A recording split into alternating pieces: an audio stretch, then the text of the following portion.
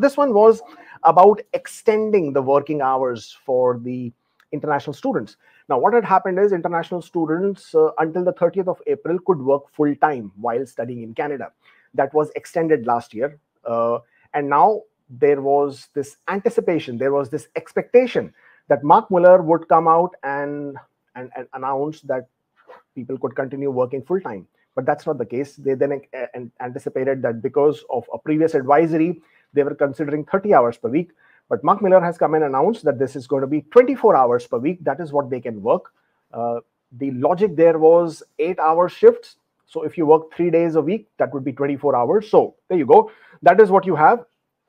International students from 1st of September onwards can work 24 hours per week if they are in compliance of their study permit conditions. So from now, and from 1st of May onwards, they can only work 20 hours per week. So this regulation about the 24 hours per week, that will take effect from the 1st of September. So until that point of time, if you are a regular student who are studying, then you can only work for 20 hours per week.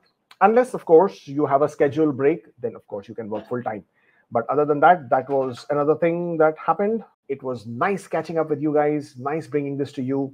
Hopefully we'll do this again next week, same time. Stay tuned, and I will bring you more when I come back.